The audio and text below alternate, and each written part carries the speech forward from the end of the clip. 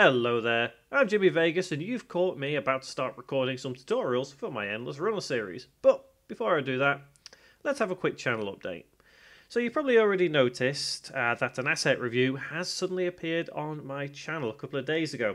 And to be fair, I know you guys love them, so I thought I may as well carry them on.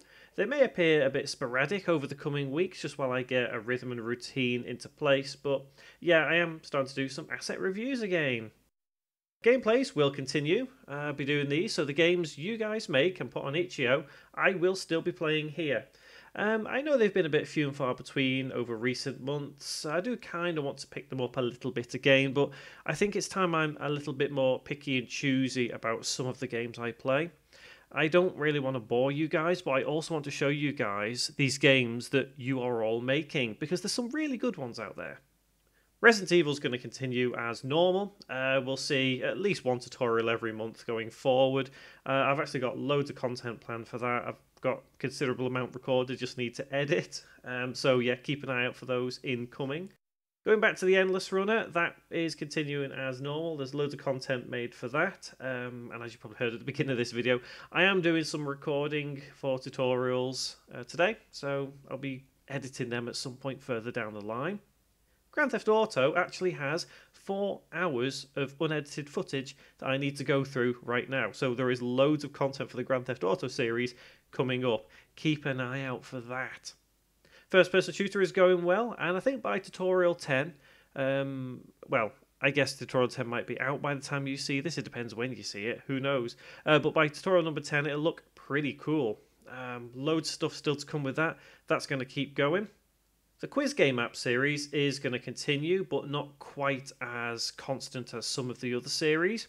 I've tried something new with that. I actually have recorded the entire series and edited the entire series, and you can currently see the whole series ad-free right now on YouTube memberships or Patreon. Now, I'm told that by some people I talk about Patreon and YouTube memberships too much, but then I'm told by other people that I talk about it not enough. There's no right or wrong here, I guess. Some channels really push Patreon and YouTube memberships. I don't feel I do. So I want to offer some extra things to those people who actually donate the money in memberships or Patreon. So yeah, you guys already know you can see that entire Quiz Game series ad-free right now. After the Quiz Game series, I'll be uploading a series of the same vein. Basically ad-free for YouTube memberships and Patreon, and that is a cool high-low card game that you can have for PC or mobile, and it's just something different that I've never really done on my channel before. So yeah, I think it'd be an interesting series, but it should be fun.